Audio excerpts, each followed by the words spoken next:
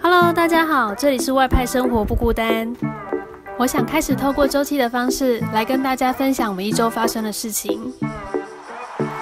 可以到处旅行，当然是外派生活中最大的隐藏版福利。但是生活中的一些记录才是组成外派生活的主要架构。有兴趣了解外派生活的大小事，别忘了订阅频道，成为我们继续分享外派生活的动力来源之一哦。Weekly Vlog 第1集 Start。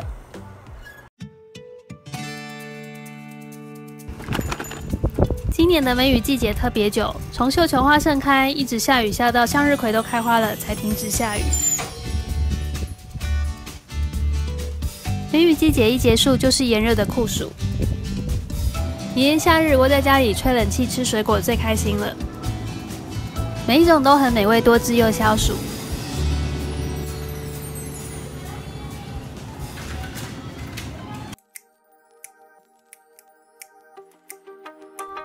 梅雨季后的气温一天比一天热，今天最高温32度，是今年夏天最后一次上场打高尔夫球。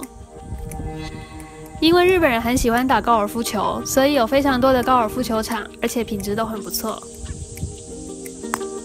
这个高尔夫球场的球道设计很有挑战性，有很多水池和沙坑，地形高低起伏也很大。日本高尔夫球场打完9洞后会先用餐，休息一下再继续完成后9洞。我们从大学开始选修高尔夫球课，现在终于能站上球场，实际感受不同草种和地形对击球的影响。虽然有些挫折，但也很享受一路坚持到现在的成果。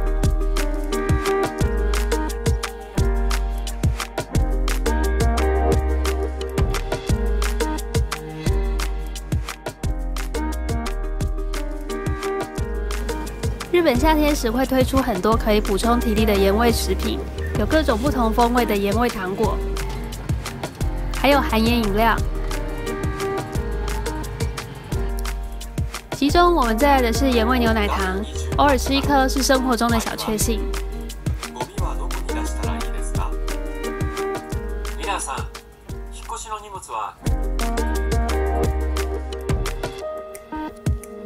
公司补助的100小时日文课刚好上到大家的日本语24课结束了，接下来就要靠自己自修。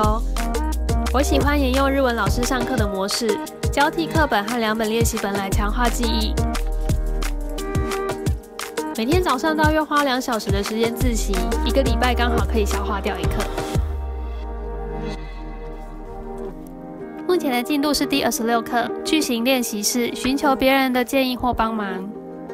我想要订购海胆，应该把钱汇到哪个账户呢？ウニは注文したいんですが、どの口座に送金したらいいですか？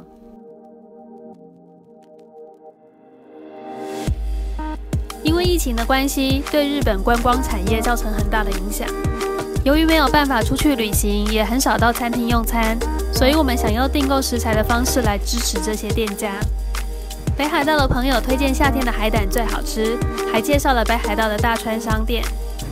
因为大川商店不提供网络订购，所以我先去便利商店传真订单，等他们电话通知发货日期后，再去银行转账。传真机的操作和台湾的一样，很简单。转账就稍微令人紧张一些，需要先上网看别人分享的操作流程，比较不会把钱转错地方。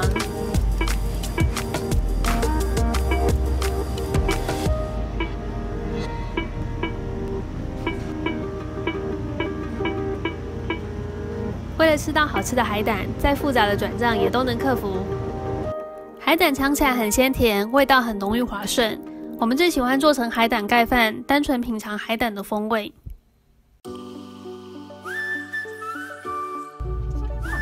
租屋中介带我们去看了5个物件，都是2房1厅的房型。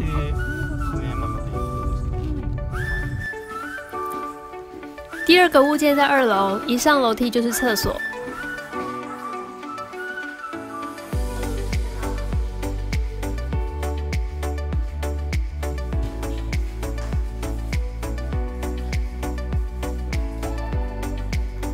厨房没有附瓦斯炉或电磁炉，整个屋况虽然很干净，但是相较其他物件稍微比较旧。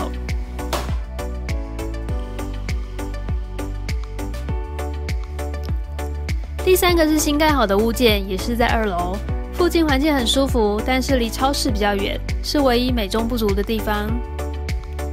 第5个物件也没有附瓦斯炉，饭厅的空间也很窄，每一个房间也没有提供吊灯，收纳空间也相对较小。如果下礼拜中介没有提供更好的选择，应该就会租下第3个物件，全新设备，格局规划好，环境也很舒服。确定租屋后，接下来就要开始准备外派生活的第9次搬家咯。以上是这一周的小记，喜欢的话记得按赞、留言和分享，也别忘了订阅，继续陪我们一起度过外派生活的点点滴滴哦。拜拜。